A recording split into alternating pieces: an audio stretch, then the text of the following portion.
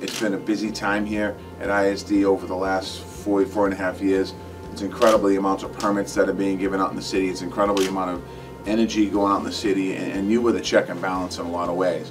So I want to thank everyone that's here at ISD for the great work you do. Personally, as the commissioner, it's been a real honor to work with you and to develop in the direction we've had.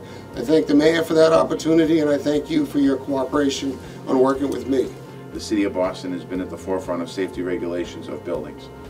The growth and strength of Boston depends on the safety and the economic value of homes, buildings, and infrastructure to serve our citizens. That's no different than when we started as a city through today.